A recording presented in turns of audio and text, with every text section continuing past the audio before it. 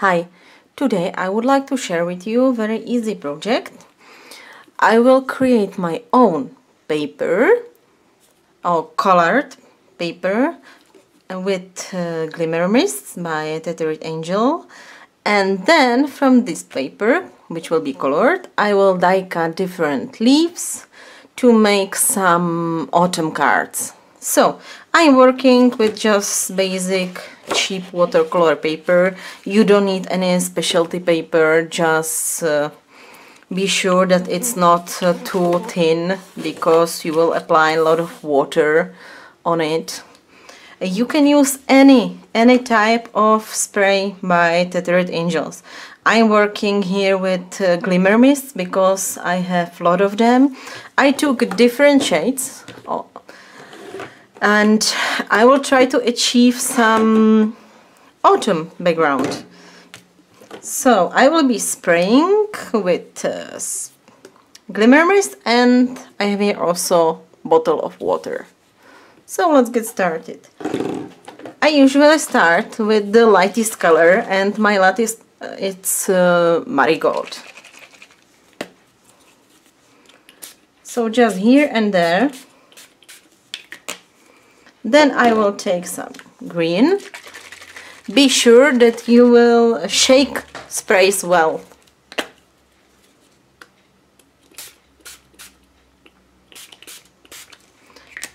And some caper green. When you see in the forest autumn leaves, they have got different colors.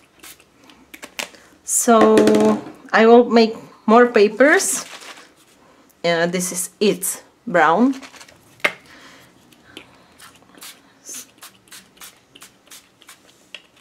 So now I will take my water and I will spray it, and color will start to move.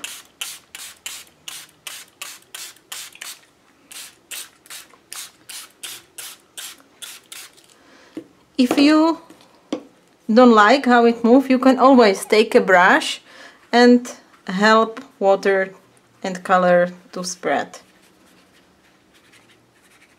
You can layer sprays, it's absolutely no problem, but be careful not to layer too much, because then you can achieve really messy paper. So for example, when I want now a little bit of yellow, I will dry this sheet. So I will not add yellow straight to it, but I will take a heat gun and I will dry it.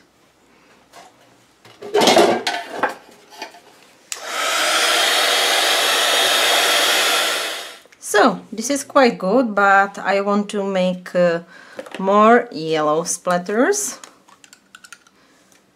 because I think there's too flat color.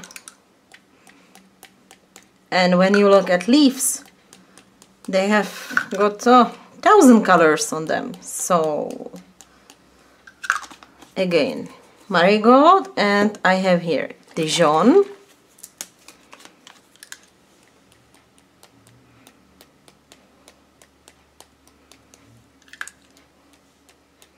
I think this will be really great colored paper for your leaves. You can combine different Tattered Angel sprays.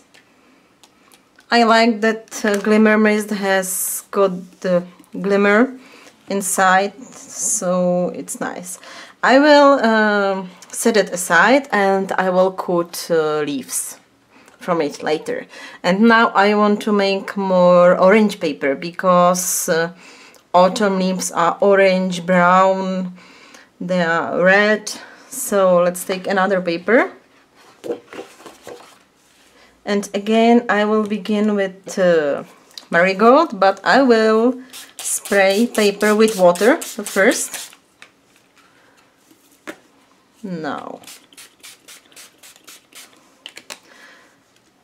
I don't have any orange Glimmer Mist, but I have here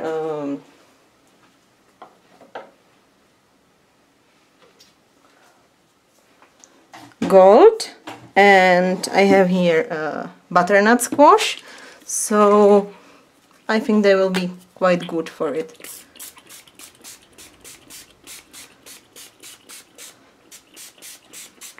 It's a very nice color. So I will not shake so much gold because I want just the light color.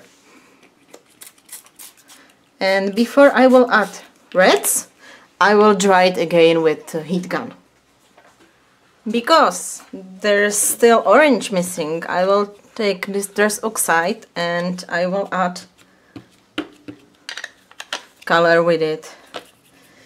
It's a nice orange and it has got that oxide effect, so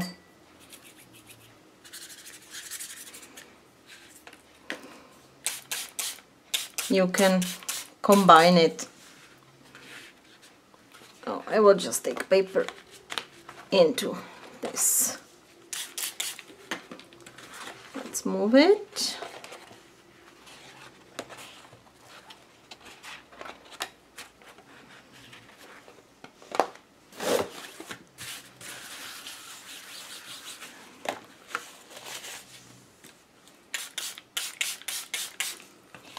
And now it's time for some red. I will take a little bit of rusty red.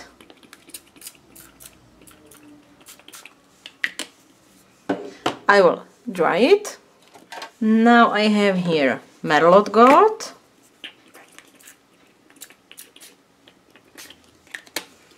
and sienna,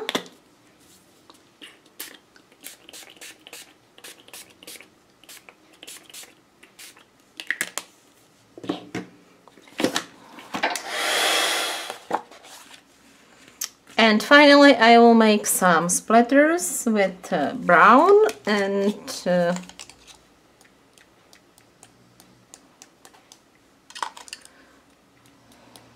with this butternut squash color. You can really experiment with all your sprays, you can paint your own papers. I will not show you the whole process of card making because it's quite long. It's all die cutting and everything what I will do. So I will show you in a minute my die cuts, and at the end of the video you will see final cards which I made from these papers. So here are my final papers. Sure, I could let them like this, but I decided to decorate it more so I can use them in mixed media project.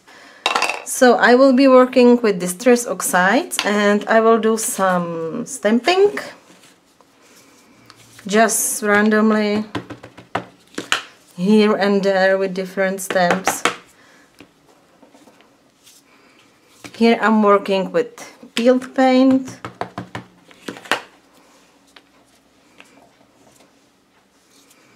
I have vintage photo distress oxide. Again, I will be die cutting from these papers, so my stamping will be just random here and there. Here I have some script stamp.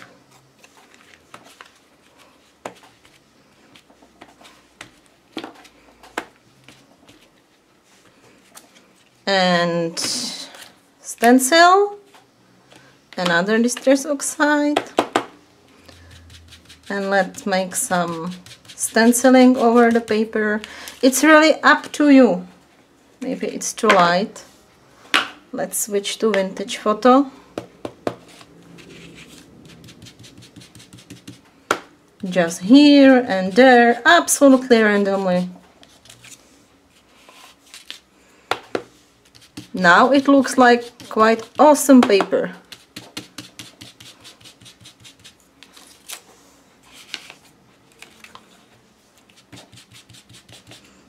And when you want to achieve this oxide effect, you can even over this stamped and stenciled area, you can spritz a little bit of water, and you will have nice effect. And also a little bit spiced marmalade, just touch of it. I love it. I love how it looks like.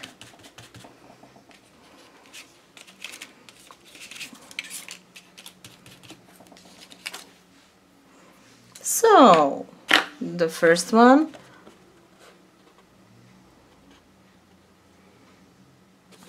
and now the second one. Again, I will be doing some stamping.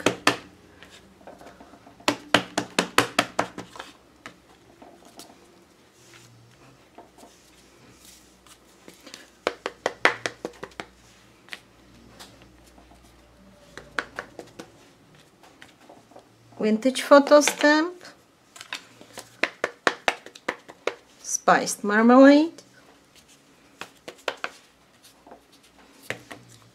some script stamping,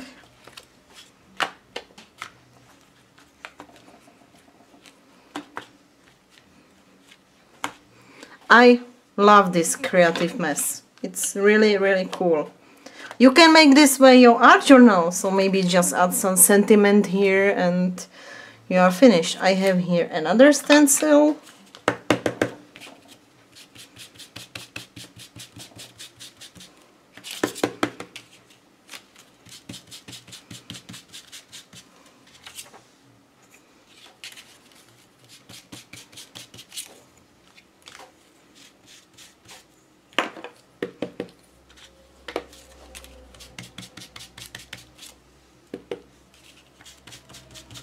The great thing of Distress Oxide is that you can make stenciling and clean your stencils later.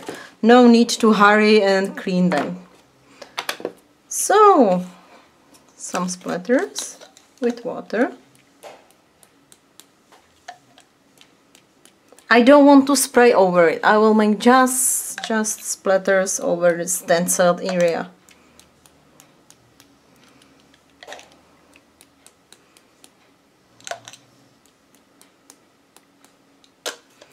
So here is my second paper.